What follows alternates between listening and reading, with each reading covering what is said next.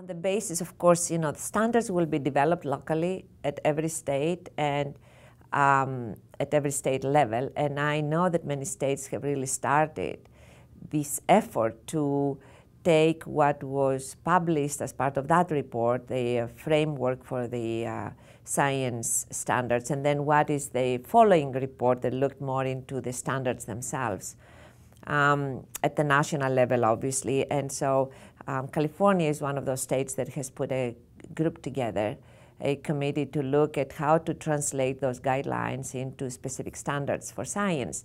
But I think what is going to happen is there are two things. First of all, students from the very early stages of a primary education and then secondary education, they will be able to understand why math and science is important and how to utilize what they've learned, as opposed to just learning math and learning science without seeing really the reason and the use of that information.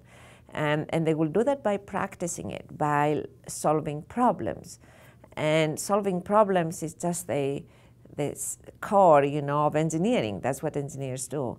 And I think in the process of learning how to practice math and science, they will learn what engineering is all about. And we hope that along the way, those students who have the interest and who have the potential will be able to follow engineering as a profession.